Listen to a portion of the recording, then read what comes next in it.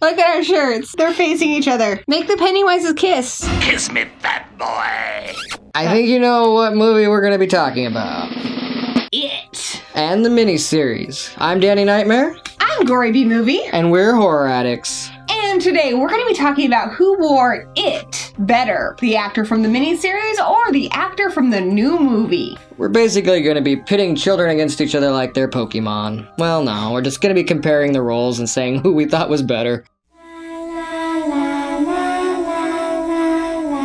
So for each of these characters, we'll be saying either 1990, referring to the miniseries, or 2017, referring to the new movie, for our picks on who wore it better. And ladies first, Beverly. Beverly in the 1990 miniseries and Beverly in the new movie are so very different. And I like the changes they made. I'd find the Beverly in the books somewhere in between, but leaning more towards the miniseries. However, I'm gonna go with the 2017. Sophia Lillis. And yes, I had to look that name up. I think she did a great job, except for the whole cliche haircutting scene, but I can't blame her for that. That's just the movie's plot. She was a total badass, ready to really throw in there and fight Pennywise, and I liked that. I love how she's this cool tomboy who can really hold her own with the boys, but at the end of the day, I love our sweet Beverly from the 1991, played by Emily Perkins, who we also know from the Ginger Snaps franchise, just a tad more. So as much as I love the new girl who played her in the 2017 film, I'm gonna have to say 1990 Beverly. Next up,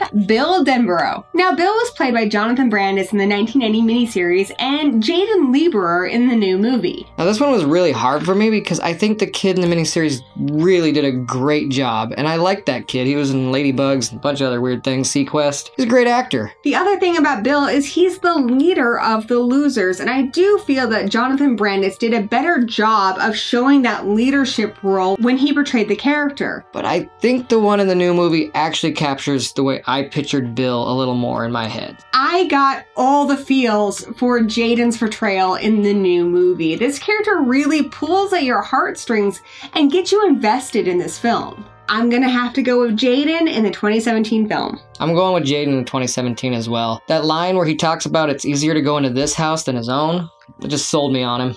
Yes. He gave a really powerful performance, and I felt like he was the heart of this movie.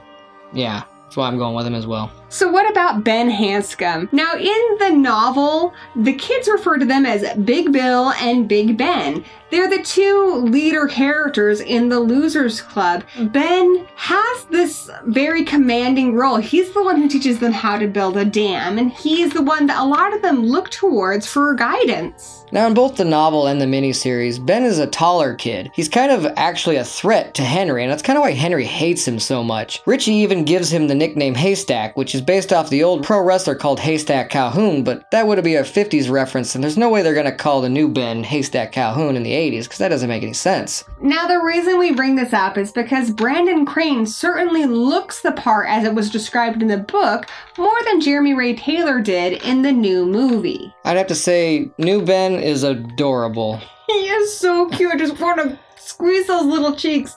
And when I first saw him on screen, I thought he might be a little too young looking, a little too cute to play Ben. But the moment he delivers that first line to Beverly, the New Kids on the Block line, I was sold. Please don't go, girl. That's the name of another New Kids on the Block song. So despite the discrepancies, I have to say Jeremy Ray Taylor nailed it. I loved his portrayal, and he is my pick. I liked him, and that whole new kid scene was adorable and just fun. But I am gonna go with the miniseries because I liked Ben, who actually bested Henry a couple of times physically, and I liked how strong he was in that way. So that's just the way I'm going. But the new one was great too. It was a hard decision to make. I just want to adopt him. He was so cute. So next up is Richie Tozer, aka Trash Mouth, or the comic relief of the group. Now, Seth Green played him in the miniseries. I'm a huge Seth Green fan. He's an awesome actor. However, I just don't think that he was written that well in the miniseries. No, I mean, Richie's supposed to be funny. And as much as I love Seth Green, his character never made me laugh in the miniseries, whereas Finn Wolfhard's portrayal of Richie in the new movie had me rolling in the aisles. He was hilarious. Yes. I believe that the TV studios probably really watered down Richie for the miniseries. They couldn't express what, Stephen King is going to make these kids say. Well, yeah, Richie's called Trash Mouth because he swears a lot. And he's got some pretty perverted thoughts that he does not mind expressing. And seeing how Finn was able to be a little more off the chain with that, I would have to say definitely him. Bar none, Finn Wolfhard nailed it. Between Stranger Things and it, though, I can't wait to see what else that kid's going to be in. Yeah, this kid is really talented, and I see a big future for him. In fact, I'm a little sad that we're not going to get to see him in Chapter 2. Yeah. Maybe there'll be a flashback or something. That would be awesome. And maybe the kids will come back for a little bit. I don't know. We'll see. However, in this movie, I think Eddie really gave Richie a run for his money. I know. I was so surprised by that. He's such a feisty little guy. I'd say he's a little more feisty in that even than he was in the book. However, I'd say he's also pretty true to how he was in the book as well. Yeah, he's a small kid, so he fits the character, and he's, a little prissy, a little overly mothered. So in the 1990 miniseries, he was played by Adam Friesel, and in the new movie, he's played by Jack Dylan Grazer. I think they both did a great job. However, I feel like Eddie in the miniseries didn't have a whole lot to do, other than being awkwardly cornered in the shower by Pennywise. Yeah, what was up with that? Pennywise comes out of the drain in the boys' shower. Eddie's having an asthma attack, and then they cut to a commercial. What happened? He didn't kill him, so what, did he just stare at this kid in his towel? I don't know. He just kind of looked at him, and they went to a different scene, and it's like, yeah, why not just eat him? Way to be a perv, Pennywise. Maybe someone else came into the shower, and he didn't want that type of heat, like, oh. So he was kind of a throwaway character. I mean, he does have his really cool scene where he melts Tim Curry's face with his inhaler, his battery acid, but that's about all he really does that kind of stands out. Whereas in the new movie, Eddie really gives Richie a run for his money in the comedy department. This kid is hilarious. One of my favorite parts is when he's confronting his mother. He realizes that he's been taking placebos, and he's like, and I don't need these gazebos. That's awesome. Not what a gazebo is, kid, but yeah, he had me cracking up the whole time. Him and Richie, just both of them. I also like that they really expanded on Eddie's fears in the new movie. Eddie is afraid of germs and disease. His mother's got him completely paranoid. And in the new movie, we see that he's traumatized by this disease-ridden hobo that comes out of the house on Neibolt Street. This is something directly from the book. Yeah, the leper is a lot more creepy than just stretched out shower heads. But this kid was just feisty as all hell, and I loved him. So for me, I'm gonna have to go with Jack's performance in the new movie. Me too. I'm gonna give it to him and both his fanny packs. 2 fanny packs. So let's talk about Stan Uris. In the miniseries, they made him a Boy Scout, and I kind of liked that. It really added depth to why he was a bird watcher, and when he would say the birds' names, that gave him strength. Now, that's something that we saw in the miniseries and the book, but we didn't see that in the new movie. Another thing about Stan is they say in the book that Stan's actually a really cool guy. He's athletic. He probably could have even been popular if it weren't for the fact that he's Jewish, and this is the 1950s, and there's a lot of prejudice. And even though there might not be as much of that in the 80s, people like Henry will still grab his yarmulke and throw it like a frisbee. Oh yeah, Henry's the kind of kid who will prey upon anything that makes you different. One of the things I did like about Stan in the miniseries is he has this thing he does when he's stressed, where he holds on to his ear. And we see that he does that even when he's an adult. And I thought that was a really interesting thing to add to the character. However, watching the 1990 miniseries, Stan doesn't get a lot of screen time as a kid. And honestly, they don't even really cover his Jewish heritage much, which is a big part of this character. Another thing that's really important to remember about Stan is he's very rooted in reality. In fact, in the book, when Stan discovers that Pennywise is real, it says that he is offended by this. The idea of anything supernatural completely changes the world and makes it a much scarier place for him. They added a few things. Stan is the rabbi's son in this, so we see a lot more of Stan struggling with this idea of faith. This is really important to the character because Stan's struggles with faith directly relate to his struggles to believe in the supernatural, and this is what ultimately leads to him killing himself in Chapter 2. Now, even though I do prefer the miniseries Stan, I have to admit the things they do to scare him, what Pennywise does to interact with him, is a lot creepier in the movie. Yeah, in the new movie, there's this creepy painting in Stan's father's office. It's like a woman and her head's all wonkified. Playing the flute, but it reminds me a lot of the Scream painting, and it comes to life. And if you've ever been a kid that was afraid of a painting or a poster, you can really relate to it. I absolutely can. When I was a little kid, my parents hung this poster of Christine in the hallway that led to my bedroom. And I remember doing the exact same thing as Stan, covering the side of my face when I went by it or just running past it so I wouldn't have to look at it. So this was something I really related to. And my family has an infamous clown painting that they pass on and give to each other every year, and it scares the crap out of them. There'll be more videos on that later. So for me, 2017 Stan? And for me, miniseries Stan, but just barely. And the last kid to join the Losers Club, making them the Lucky Seven, is Mike Hanlon. Now in the book, there is this apocalyptic rock fight, and that's how the Losers Club meet Mike. In both the miniseries and the new movie, that is how they meet him as well. But I have to say, in the new movie, it's a lot more epic of a fight. And it had metal playing. It was amazing. I love that scene in the new film. I haven't heard Anvil in forever, but that was a great time to hear it. Though I'm going to have to choose Mike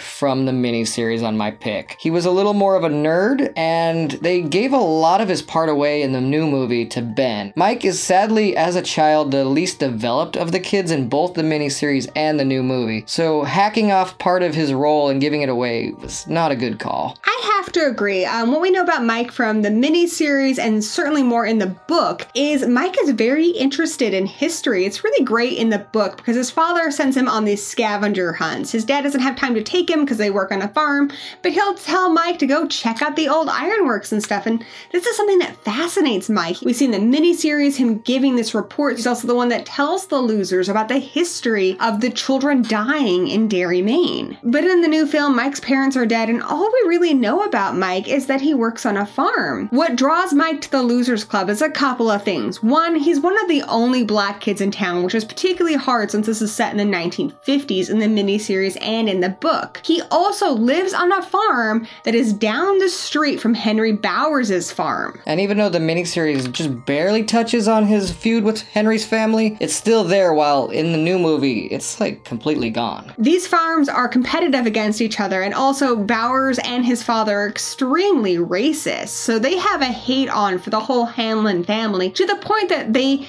kill all the family's chickens, and Henry even kills Mike's dog in the book. And even though it's not a lot, we get some of that Mike in the miniseries, while we get a completely different Mike in the new movie. For me, the 1990s version is also a little more how I pictured Mike reading the book. He's a very intelligent, introverted kid, and I thought that the kid who played him in the miniseries pulled it off just a little bit better. Now jumping to the other side of that feud, we have Henry Bowers. First off, I gotta say, I really dig the changes they made to Henry in the new movie. The kid portion in the book and the miniseries is set in the 1950s, so Henry is a greaser kid, which is what these stereotypically bad boys were back in the 50s. But in the 80s, he's got this rockin' mullet. Business in front, party in the back.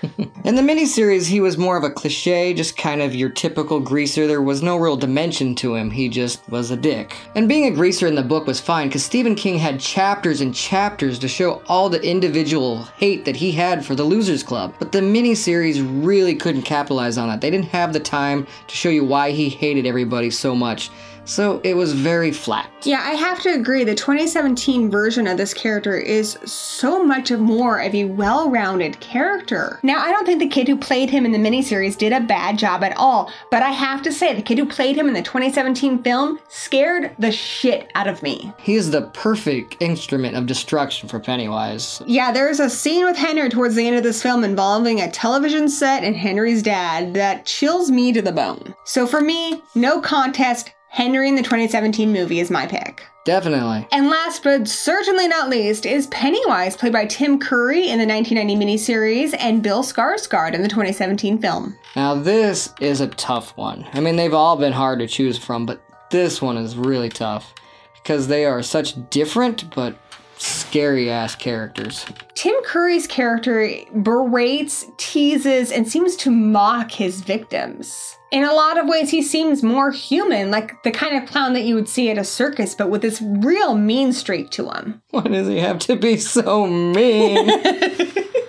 Whereas Bill Skarsgård has this kind of animalism to him. He seems more bestial than human. And for me, he was the scarier of the two. I think in a sense he is, and I loved how he had to smell Beverly to prove that she's not afraid of him. He had to smell for fear. That's not a human characteristic by any means. Yeah, he's like an animal, and he seems to not even fully understand how humans work. I mean, you have to think about how this character is a creature that resurfaces every 27 years, so his knowledge of humans is very sporadic. And Pennywise is choosing this form, but you can see how his lack of knowledge makes it so bizarre. Pennywise's eyes don't even seem to really focus straight forward. Like they're not even there other than for decoration almost. Yeah, it's all a costume, and that is so much more apparent with Skarsgård's performance. However, I'm gonna have to go with Curry because it's such an iconic character, plus the fact that he is more human, I think makes him more evil. Because he seems to really know more what he's doing, while Skarsgård's character...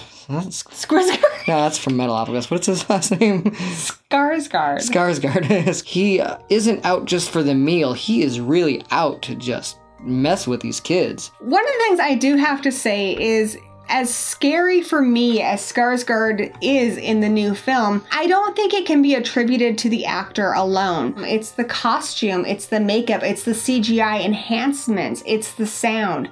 There's a collaborative effort that has gone into making this monster, whereas Tim Curry's performance is largely what makes Pennywise so terrifying in the 1990 miniseries. So at the end of the day, even though I have to say that Skarsgård scared me more, I think Tim Curry gave more of a performance. I think the story and the production of the new movie really let Skarsgård be just off the wall crazy and scary, and I love that. Curry was kind of hindered with a TV movie with a very low budget, but he did so much despite that I really have to give it to him. I mean, even just look at Tim Curry's costume. There's nothing scary about how Pennywise looks in that movie. He could be a clown at any circus. What made that character scary is the way Curry portrayed him. Whereas you look at Skarsgård, I am sorry, but there is no way in hell I am reaching down into any gutter that he's in. He just looks terrifying, even when he's not trying to be. Still, this is very close. Skarsgård brought so much to the role that I loved. I loved the drooling that he's constantly doing when he's speaking to the kids. Like,